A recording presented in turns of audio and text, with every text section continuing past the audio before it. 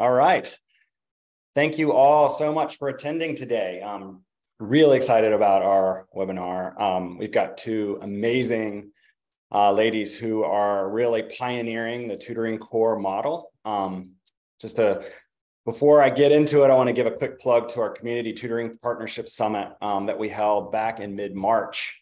We had amazing panelists, and the summit was attended by leaders spanning 18 states, 39 higher education institutions serving hundreds of districts nationwide.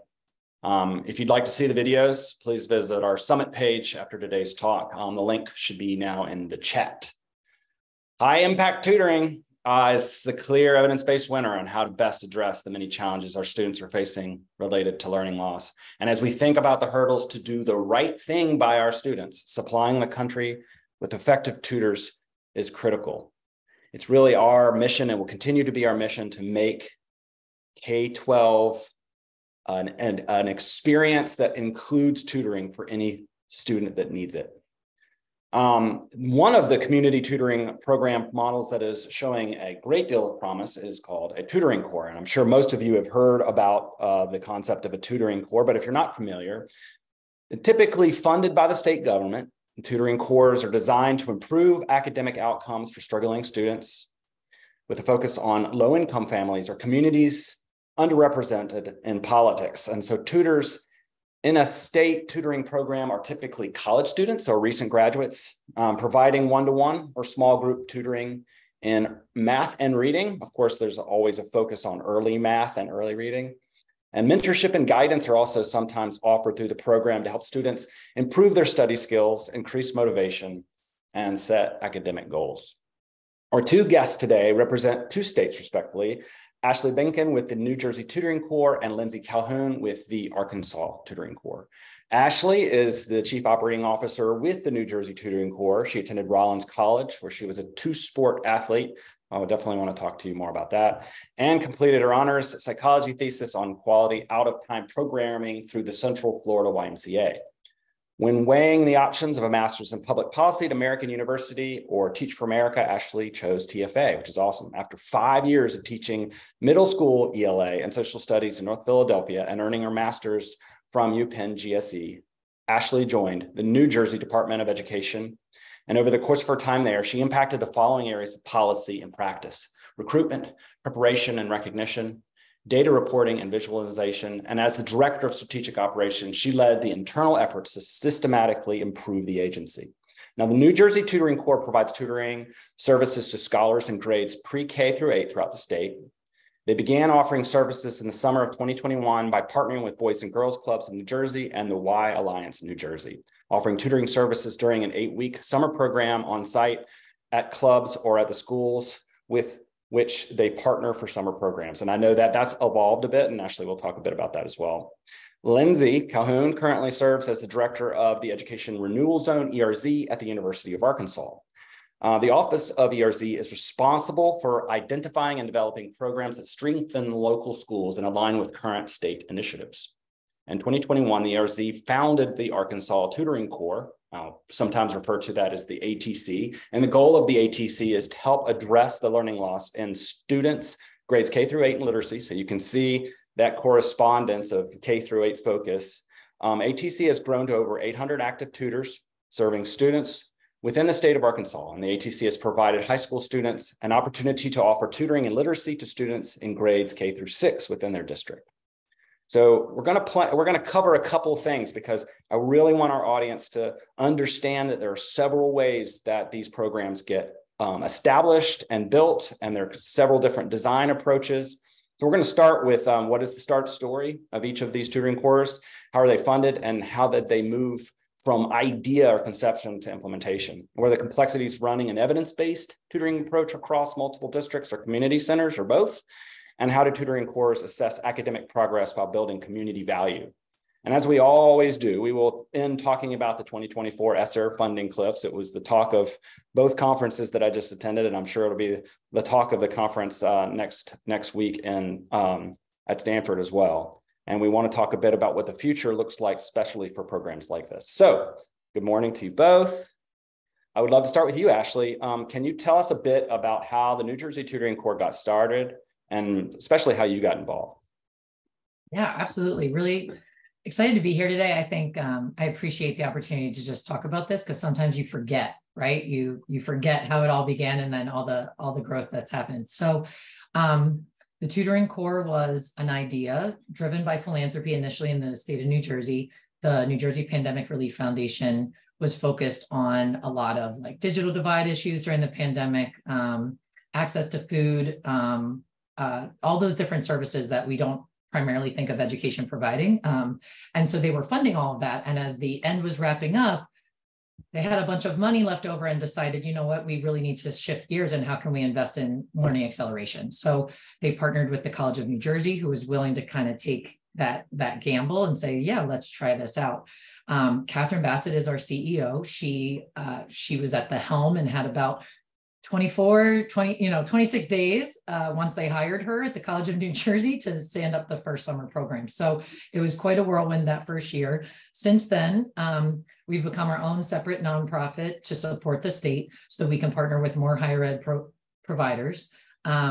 We've expanded from those community partners from that original, like very fast, very quick, how do we help find the most kids during the summer months, to how do we support them all year long. So now we're in districts as well. And then, continuing to leverage this three-tiered kind of funding, or not tiered, three-pronged funding model, where we have state support from government, from whether it's the governor's budget or, Department of Education, district contributions, whether they be ESSER or other kind of recurring federal dollars, and then philanthropy, who is, still an advocate for us in New Jersey.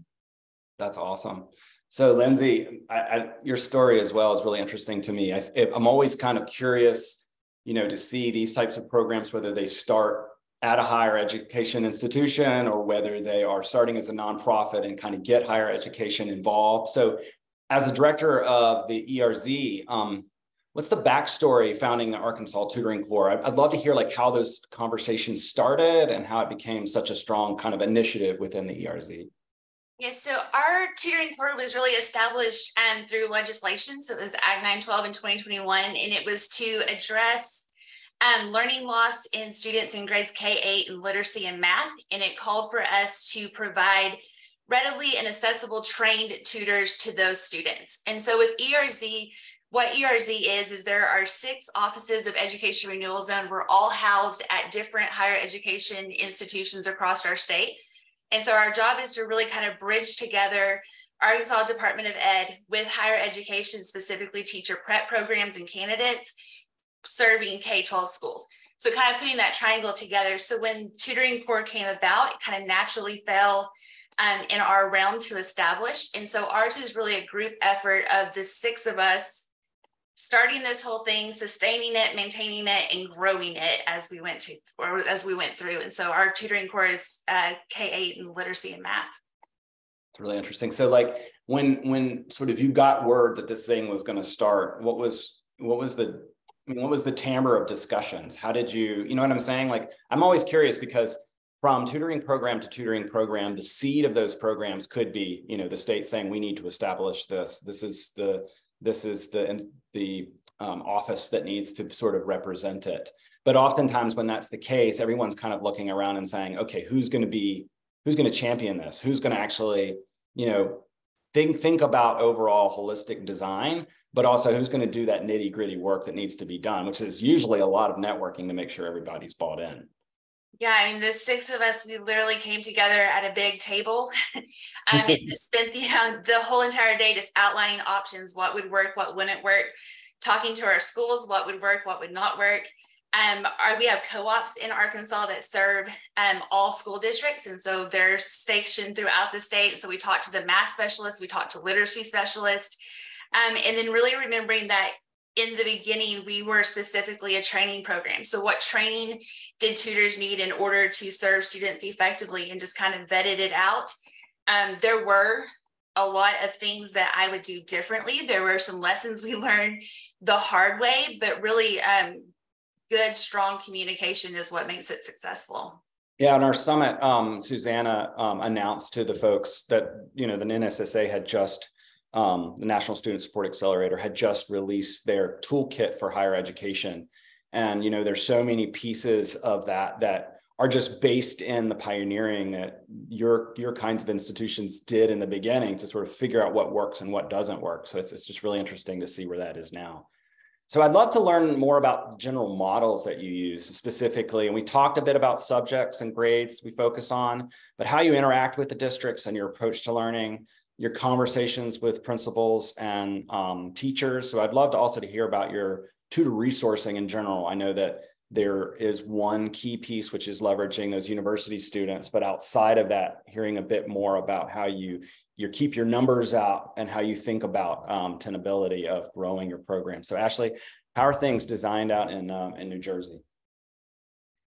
Sure, thanks. So, well, and quick shout out to Lindsey, because hearing you describe sitting at that big, large table, that takes the human power, right? To really convince people, hey, this is the right direction. And knowing everything you just said, Nate, that like, thankfully, Susanna and that team did release all of those resources. Sometimes that's what it takes, right? To get all of those people really bought in and on board. So for us, I think it was really helpful and timely that around the same time that Catherine took on, all of those resources were out. I had been advocating for this with a nonprofit I was supporting. And so I was well aware of just kind of the depth and breadth in their general outline. So what we do in New Jersey is follow the guidelines because, like, one, they're already vetted by evidence and research, and two, they work. When we go in and we are working with the district, though, I say the different approach that we have is that we're here to co-design our model with them. It sounds very simple and obvious to me, but I don't know that others do that. So when you're, in New Jersey, it's a very local design, local run, a lot of local ownership. So a one-size-fits-all model will never work here for us. And so therefore, when we sit down and we say, here are the guidelines, right? Here are the minimum things that we have to do.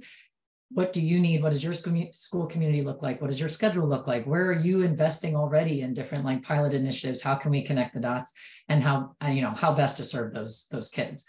We also make sure that it's clear that our supports are best for tier 1 and tier 2 students, right? So RTI and MTSS systems are by and large the like origination of personalized learning. And now if we can just kind of get it to reach everyone and make it affordable and timely and not just be on the backs of teachers, that's where we're coming in and saying, we're going to push in our tutors to kind of support those classroom teachers, work alongside them, and be that midway, we're not interventionists. That's what you're saving your tier 3, kind of supports for those students, but we're coming in and academically focusing with those tier 1 and tier 2 kids.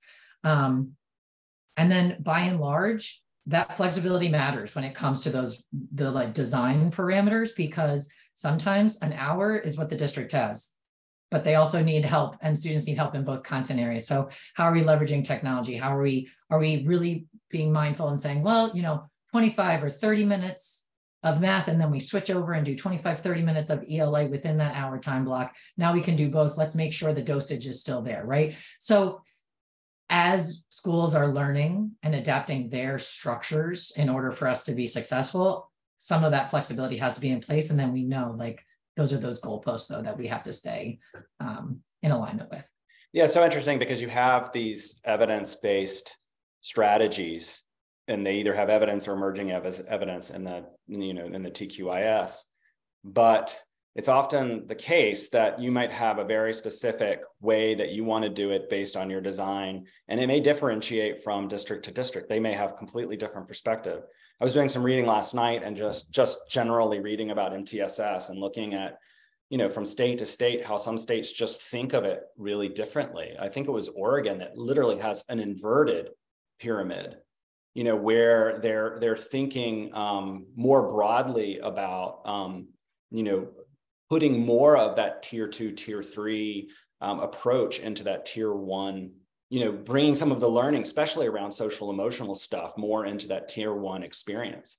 There's also one where I saw a state one where there are 2 corresponding MTSS pyramids, one for teachers and one for students, where they're thinking about the mental health and what kinds of tiers of support that the teachers themselves will need particularly as they address different communities of students that have different levels of need. And some of them, as we all know, are having difficulties at home and everything else. Yeah. And knowing what it is like to take on that kind of emotion every day as a teacher is quite an experience. So for you, Lindsey, is your model a lot different from New Jersey's model? I mean, as you kind of heard it played out by Ashley, or is it fairly similar? I would say there are certainly a lot of similarities between the two of them. When we first started, we really thought that the majority of our tutors would come from our higher education, from our college students that we had. And that wasn't what we found. In fact, probably 75% of them are currently licensed teachers. So tutoring is done after school in after school programs instead of during the school day.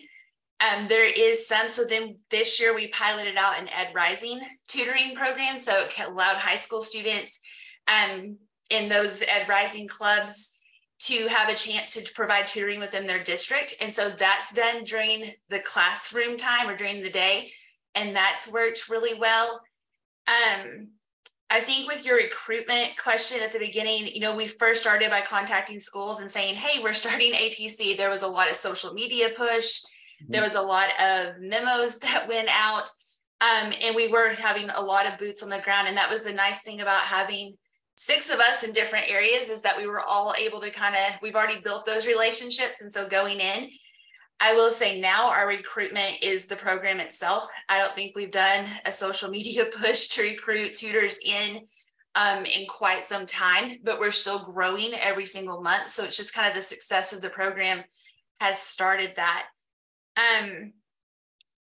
In training stuff, we also focus on that social emotional piece that Ashley talked about as well. So there are some training modules that our tutors complete in social emotional, as well as what their content is. But everything was pretty much right on board with the same things that we've experienced as well.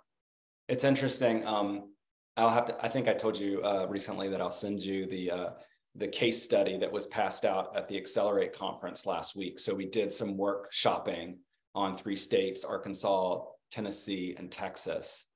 And what I remember talking to your team in the beginning of the ESSER dollars, and what we found really powerful and pretty innovative is that you just said, look, we understand that the hardest part is going to be staffing. And so we're just going to focus on that. We're going to build this huge army of tutors, and we'll figure out the rest when we can. And so I think, I was the voice at the table that said that actually, in all of the chaos of the beginning of all of this, that ended up being a pretty smart idea, because the folks that didn't focus on that in the beginning are now really trying to fill those gaps.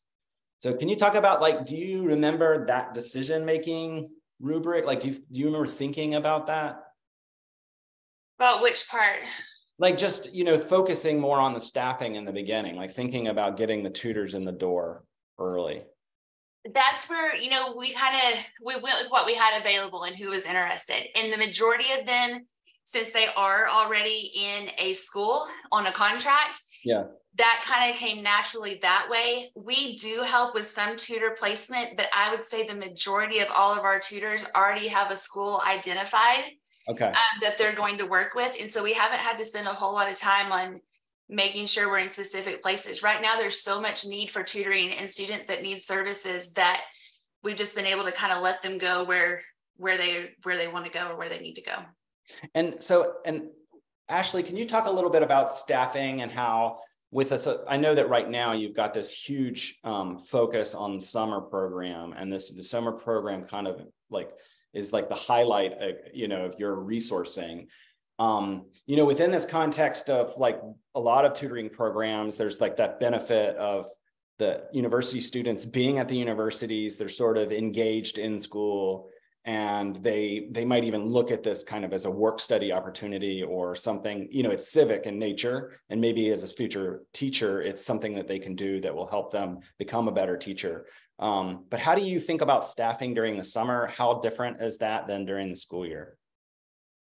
Yeah, I kind of building off Lindsey, we have a lot more certified teachers in the summer.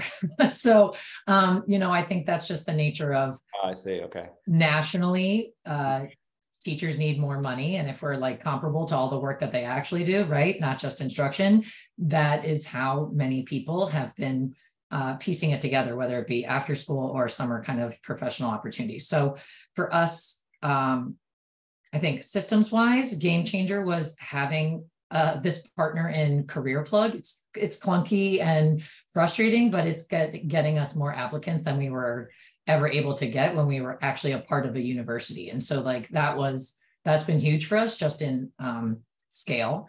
From a recruitment standpoint, we're in a same mix as what Lindsey was describing as well. We started out with like 60% pre-service educators, and now it's kind of evening out depending on the geographic location that we're in.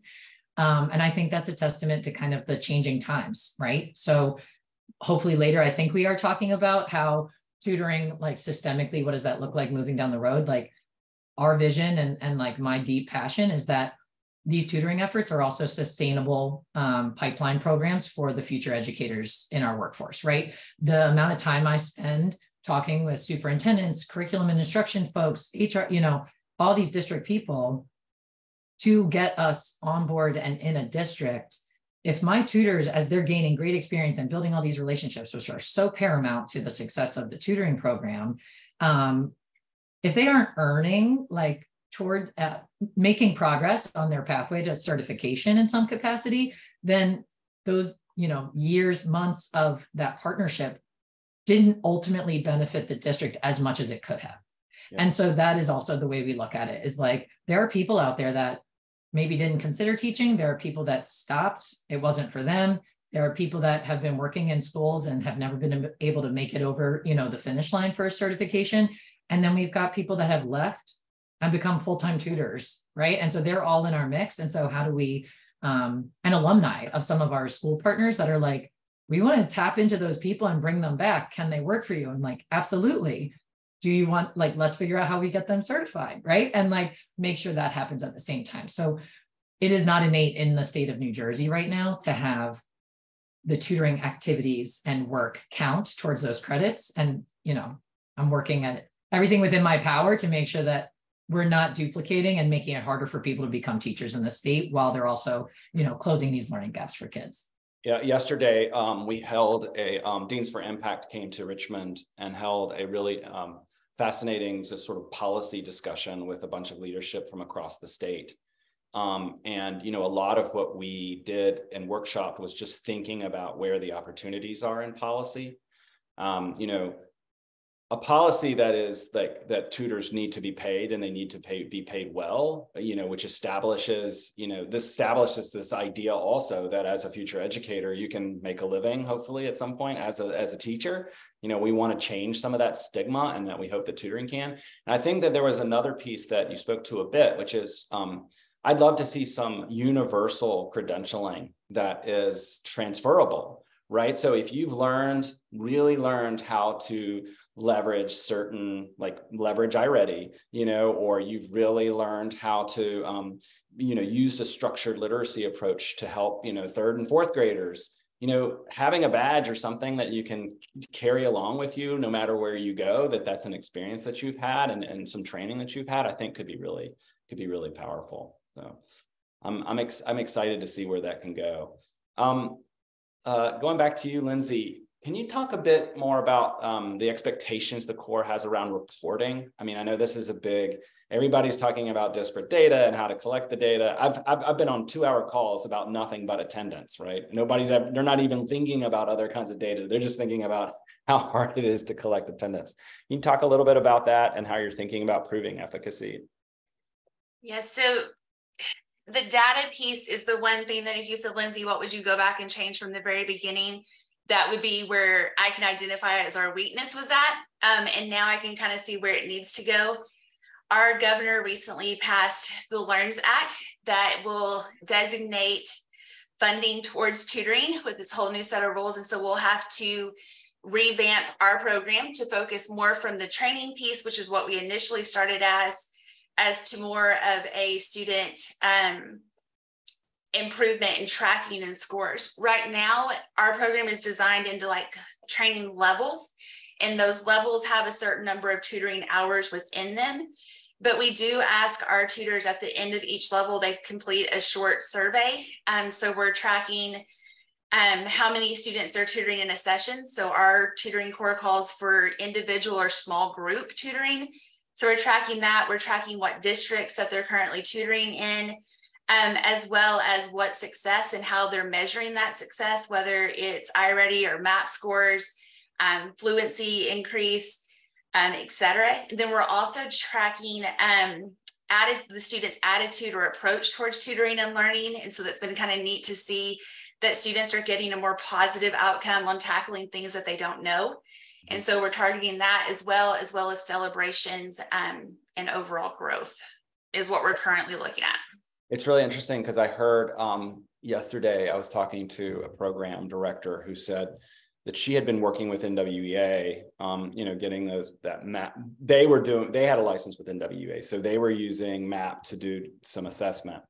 The piece that was always missing, and I think that they finally created a partnership with an NWEA to do this, was that counterpoint of the academic growth of the students that weren't being tutored within that district. Because it's one thing to sort of have your own data. Here's your cohort of students. Here's what MAP is saying about the progress of those students. It's quite another thing to have that and to be able to juxtapose that with, the population that's not getting tutoring. So I am seeing some more and more openness to try to think about pulling all that data into one place and making it easier to understand, what's working and what's not working. So Ashley, I'd just love to have the same question asked of you. I know you are a data nerd just like me, and sure Lindsey is too, but I'd love to just hear about how things were in the beginning, and going through, and how you've kind of evolved your thought process around data. Oh, absolutely. Airing the dirty laundry. I think at the beginning, the biggest challenge was there was no off-the-shelf easy solution, right? To do what we were tasked to do. So we were working in the summertime, which is already a shorter period of time, and not with partners that run schools, right? It's a camp kind of base atmosphere. So we started out paper-based assessments with a high quality, vetted by Ed Report's, great math curriculum, but all paper-based. So, now full circle, we are furthest from paper-based as possible. And I think that's just, when I see one of my children come home with a paper-based assessment, I'm like, how does this still happen today? So that's the root of my data leaning.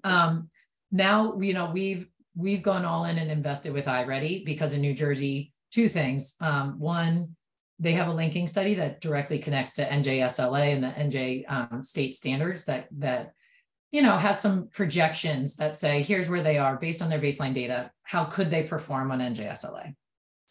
That's really helpful because most often, our school partners are saying, we're going to support these kids because we're also seeing in our NJSLA data, they're not proficient, right? And so it matches there where now we just need to break it down one more level and say, well, what are the areas in which in math and in ELA that this student has been struggling with? What are those foundational skills that are missing? So if you haven't ever worked with iReady before, something that I love about it is that the domains are easy to understand. They also then break down each of those domains into skill-based lessons that regardless of the tutors we recruit, if you've never stepped foot in a classroom, if you've been a teacher for 20 years, it's very easy to be targeted in your instruction based on those students' needs.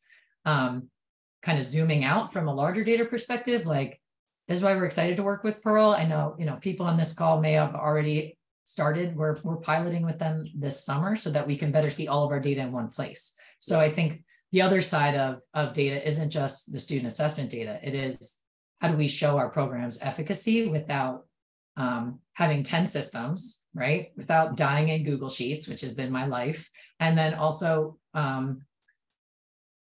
easy to report to all the different audiences that want to, share in our success. So I think they're both pain points and data use cases that haven't necessarily been solved for yet. But, for us, big picture, when we look at our program, we talk about quantitative and qualitative data. Our qualitative data is all survey data from our scholars, from our staff, from our partners. And then that quantitative data is coming from the progress and growth on the iReady assessment.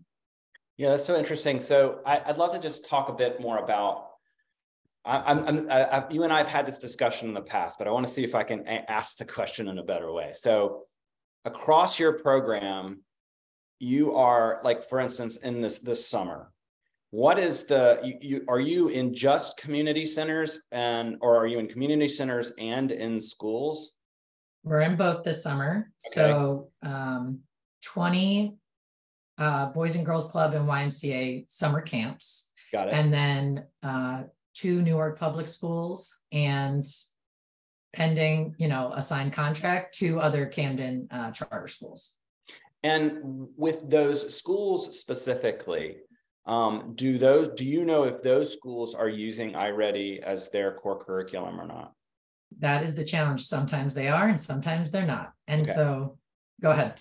No, yeah, because this is one of those, like, things that I think continues to be a mystery for folks when they think about programs like both of yours, where you're covering this large swath of districts and or students who are in different districts, whether you're teaching them in that district or not, and they're maybe just coming for a summer camp for an intervention. But for you to show academic progress, it necessitates that you normalize the assessment approach across that entire program. But that's meaningful as an alignment with core curriculum if the school is using iReady, and it doesn't mean it's not additive across the board. But how do you think about that strange juxtaposition of, like, those two different approaches? The short answer is it's really hard. I think the way we're viewing it, when we're working with school partners that have other assessment or curricular models, it's another piece of data. What we haven't solved for, and we're looking to solve for this upcoming school year, is how do we have more of a portfolio approach, right, with student data, because that also speaks to the whole child, right, and MTSS at large, where if we're really just focusing on, a 4th grader that hasn't tested out of phonics, like, what else is going on there, right? Are there other things that could be happening? And schools have that data, right? But that isn't always just captured in an assessment.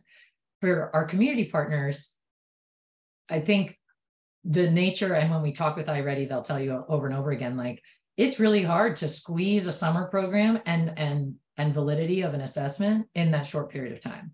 Yeah. However, like the dosage, right, and the time that we're working with scholars extrapolates to being similar to almost half a school year, right? Because of how frequently we're in there. And so that's what makes us comfortable and still using the assessment, but it still takes time, right? And we still have fidelity issues. Like, if you don't have that culture of assessment, like, with those students, or your staff have never used an adaptive tool before, I mean, those are some of those, like, real challenges. So people that are on this webinar that, like, fund programs but don't understand, like, the tools in which we have to use to prove our effectiveness, like, that would be, like, the biggest gap that we could also fill, because it's so challenging. And I think the sooner we solve that challenge to making sure there's more data warehousing abilities, using state standard, right, like, making it easier and not on the backs of children, that we're proving that the support is working, is that would be my big goal. Yeah, and I'd love to hear your thoughts on that. Lindsey, sorry.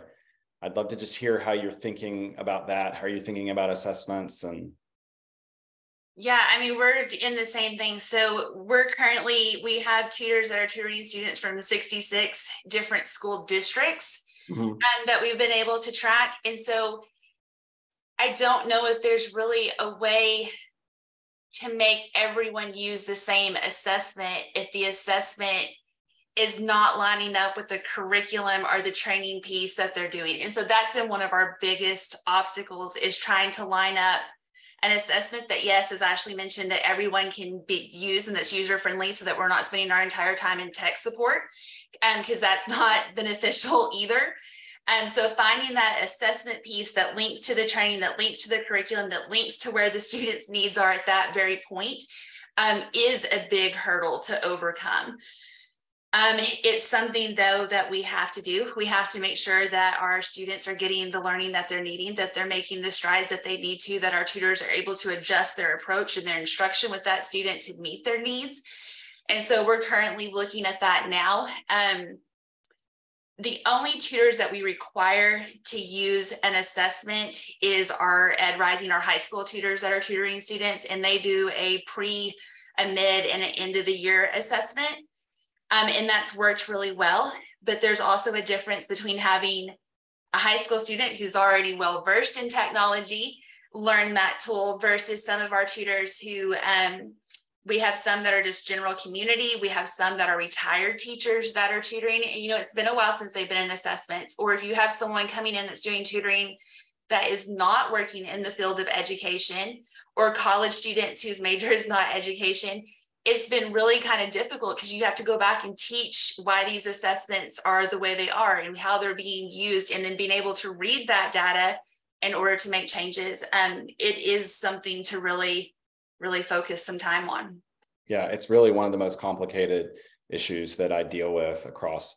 I mean, you know, we're helping 20, 30 different programs and big programs, and each one of them sort of has their own, it's like almost like a puzzle to figure out when it comes to assessment, because ultimately I think of that individualized learning experience as such an opportunity for the student, but it's also such an opportunity for the teacher that student, for like New Jersey, right? It's such an opportunity for that teacher that the student will be helping that student in the new school year, right? Like what did they learn this summer? What are the gaps in learning that I'm seeing in my system today that might have been mitigated over the summer, you know? Or what are some things that have been identified that could help me better teach this student?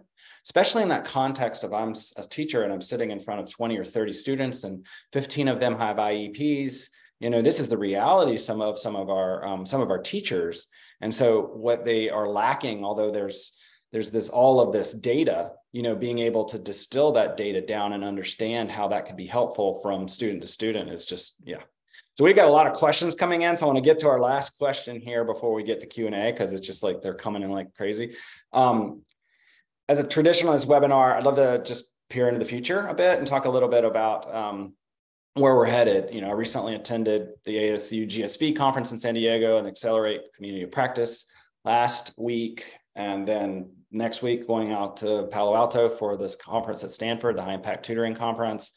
And, you know, everyone is talking about evidence, right? We're talking about like the programs that are going to be made sustainable past this cliff that all of us are sort of thinking about, this ominous cliff, are going to be the ones that have enough proof points or have dug their heels in enough to sort of to continue and garner the kinds of attention that funders need, and have proven that they can actually collect the ROI metrics that funders want to see to ensure that there's going to be, for them, long-term, a return on their investment or their funding. So Ashley, I want to start with you. Love to hear you scope things out. I'm happy to also, if you want to dive into where ChatGPT or any of those things might be part of it, go crazy. It's up to you.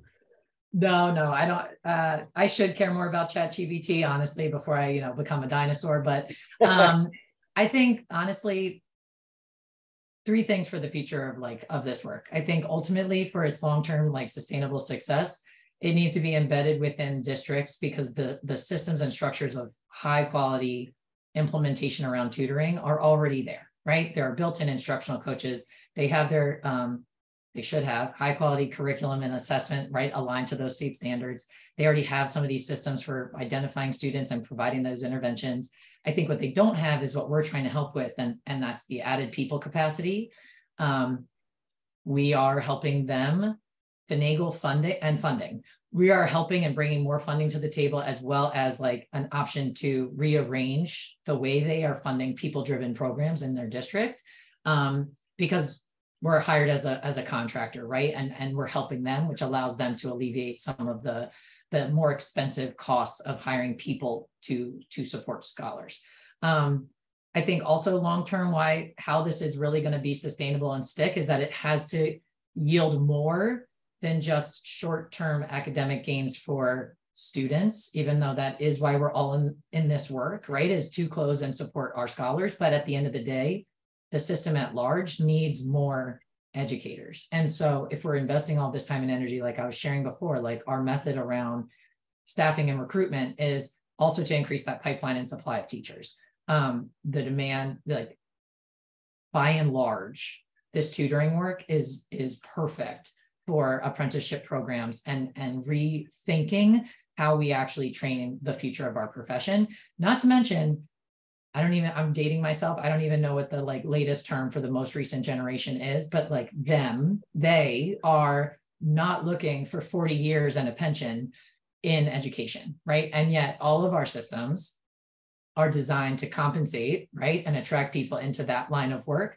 with very rigid schedules, no flexibility when you eventually have children, if you choose to have children, and ultimately, zero competitive pay, but yet with this, the expectation of deeply specialized credentials. So, here I am with a master's degree and undergraduate and all of these other things.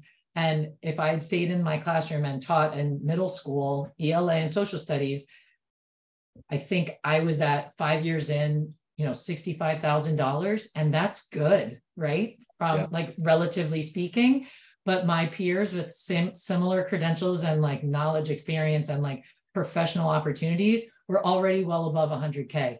And so like now it's a financial decision for someone's future, right? Like, am I going to be able to live the kind of life I want to live financially and support my family and those kind of things by staying in teaching? So tutoring can help with all of those things. I think it's connecting the dots and making sure that we aren't afraid to kind of rethink some of our systems and structures.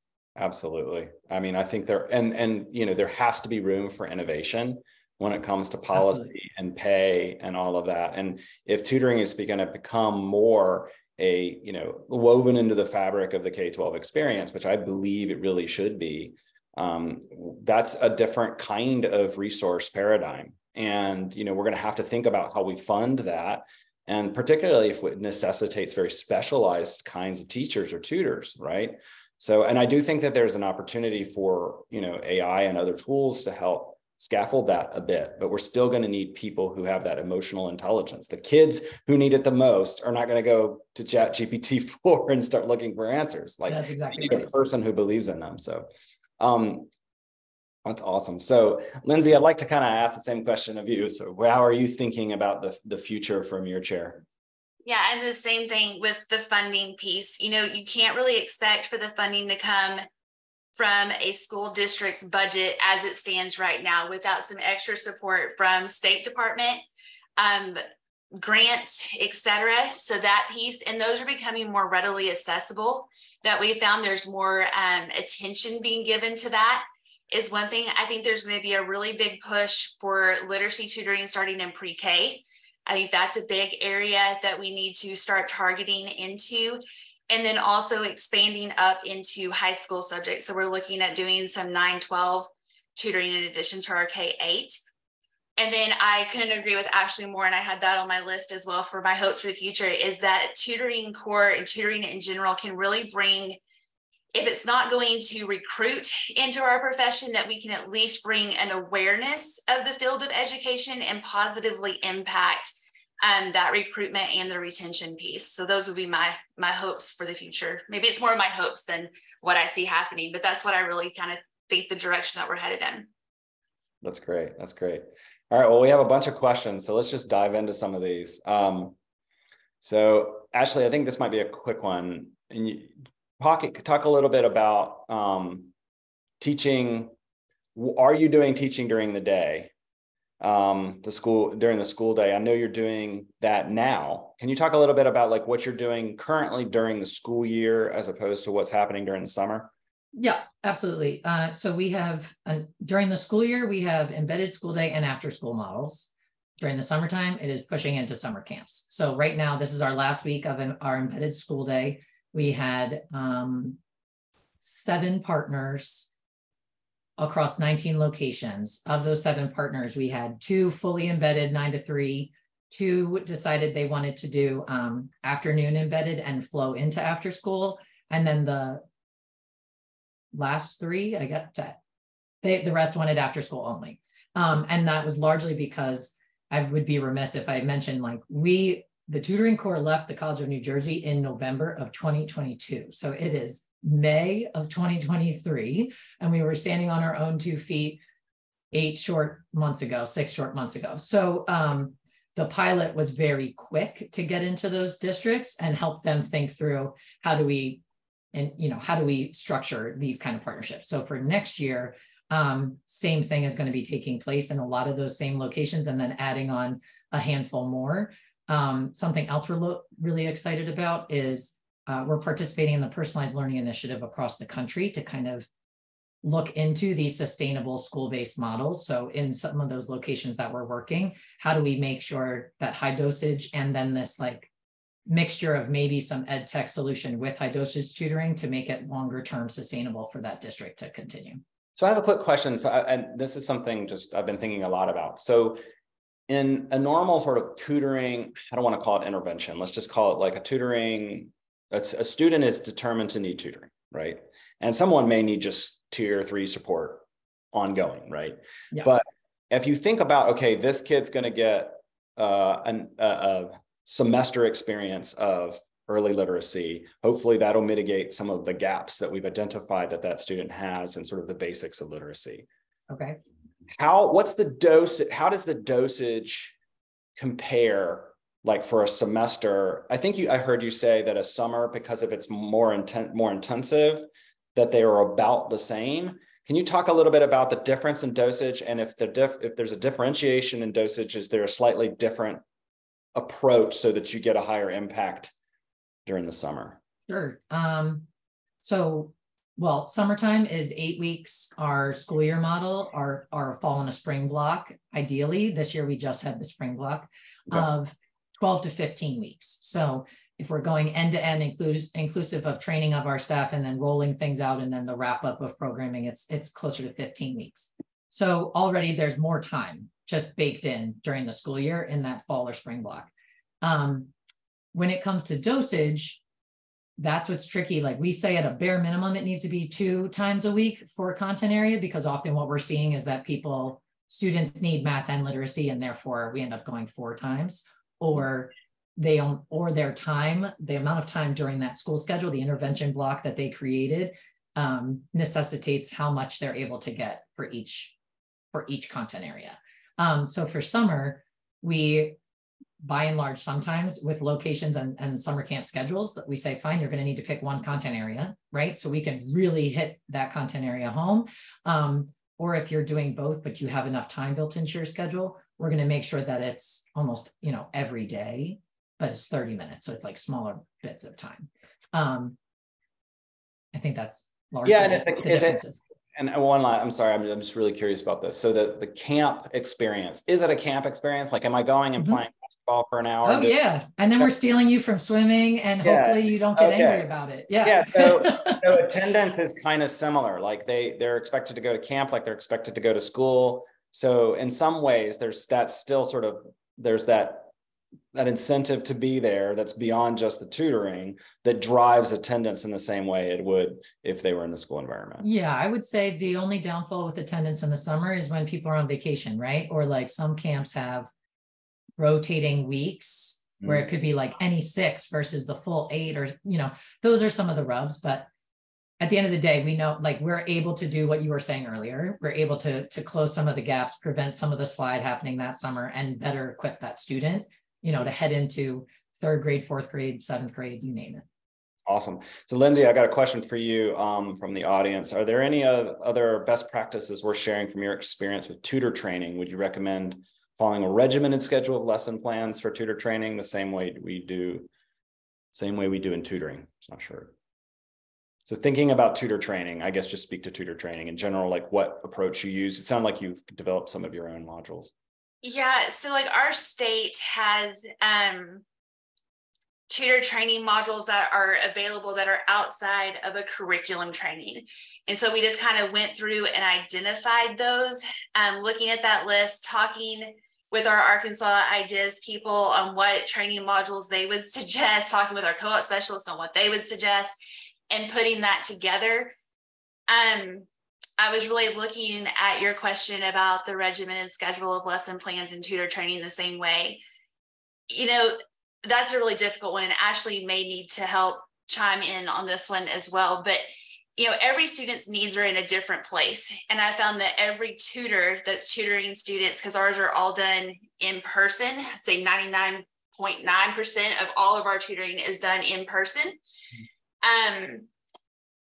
Those tutors are in different places too. So I think, even with our Ed Rising and Arkansas high school students, I've had some of them ask that they can be an additional training. Other ones are like, we don't need this much training. And I'm like, well, you still have to do the training modules no matter what. And it's the same thing with our tutors. We put them through the training modules because currently we're working underneath that legislative act that says we're a tutor training program.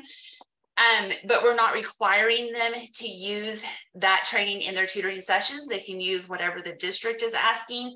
And so I really kind of feel like that one is more of a looking at the tutor as an individual and looking at the students that they're serving as an individual piece. If you have students that you can completely identify exactly where their needs are, then the training pieces are going to directly apply in. But when you're having tutors complete training that doesn't apply to those student needs necessarily, is that a waste of time on both the tutor part and on the person that's providing the training on the tutoring core as well? So Ashley, do you have anything to add on that one? Happy to echo. You're so right? The tutors are all across the spectrum. And so that like one size fits all training model is not as helpful, although that's where we start. I think we added instructional coaches and that has helped for us where we essentially took the Danielson framework for instruction and for teachers, and we prioritized three or four of the domains and said, this is what we expect, right, as professionals working with students. So our instructional coaches use that. Our tutors kind of do their own self-assessment. Here's where I see myself, against this framework. But this past year, we piloted I don't know if you guys did that too, Lindsey, the modules out of Deans for Impact. They're only for math. We're working with that team to share the feedback from all of our staff. But I think one thing that I took away from the modules and that pilot was we need to make sure that everyone knows, like, use high quality instructional materials, and this is what they look like.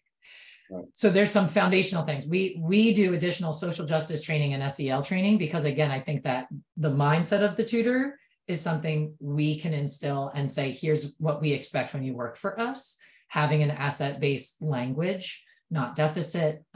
We start off all of our sessions with, we use the zones for regulation, like little check-ins. So some of those things you can, are universal, but exactly like Lindsey was saying, it is so hard when you've got veteran, awesome teachers, and you're like, great, go do your thing. Like you have been cultivating that for years. And then I've got maybe a pre-service educator who I'm like, we are going to hold your hand and like a little bit more direct oversight.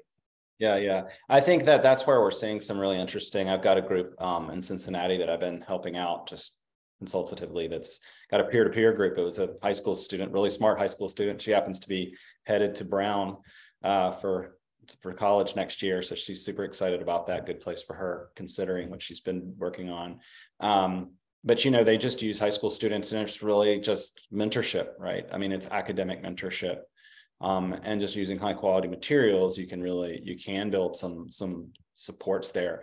I have a conversation queued up with Tracy at Deans for Impact for next week, where we're going to talk a bit more about where some kind of refined, more light version of their modules might be available at some point. So if you've got, retired teachers that haven't taught for a while, and maybe they just need to sort of have some reminders of some certain things or be more aware of how this generation learns a little bit differently, maybe than the generation that they taught. I think that those kinds of things could be really helpful. Let's see here. Let's do one more question. All right, let's see. Ashley, you mentioned the challenge of incorporating technology into teaching plans. Do you provide approved vendor service providers for tutors to leverage, or can they use whatever they're comfortable with? I think we talked about that a little bit, but maybe you can go a little deeper. Yeah, we well, and this is going to be a part of the study that we're doing with the Personalized Learning Initiative. Right now, what we do, because of our partnership with iReady, is they have a MyPath kind of module-based personalized instruction. So in one example from this past year, a partner came on board and a district said, listen, has to be after school because that's what we've got right now, but we have 70 kids and only an hour, 4 days a week. I'm like, when you do the math and you rough that out, I'm like, you want to serve both content areas. Here's the, eventually what it became is we put students on their MyPath for about 25, 30 minutes, which are all these individualized modules based on their baseline data so that they could, you know, close some of that learning that way and then flip right over to direct instruction and then vice versa. Yeah. So when people work with us, yes, if they're going to do as a part of the design of the program, it is through the technology through iReady. If a school district was already using some sort of ed tech solution around personalized instruction that was aligned to their curriculum or the state standards, I think that's what we would then incorporate as well. With regards to just like general technology use and for instruction, I was a huge fan when I was in the classroom. You know, I loved finding different, whether they were video clips or, you know, leveraging different databases filled with those kind of resources.